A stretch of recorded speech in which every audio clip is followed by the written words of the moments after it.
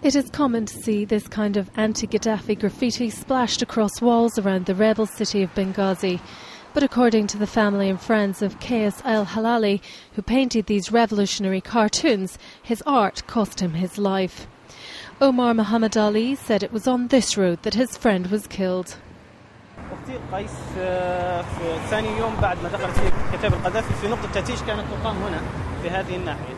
On the second day that Gaddafi's forces entered, they had a checkpoint here.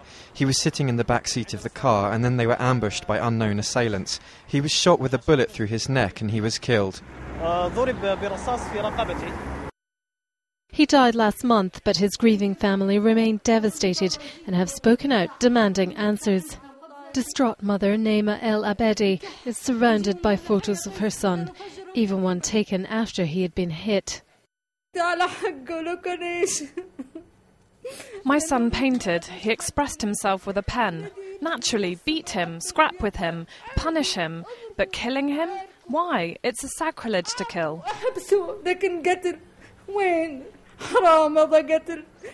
His death has not put off other street artists. In fact, it has spurred them on. Behind a door branded Martyr Kais el Helali's room, artists continue to create anti-government posters at the Rebel Culture Ministry, surely hoping one day to display their art in a more democratic Libya. Ilsa Temple, The Associated Press.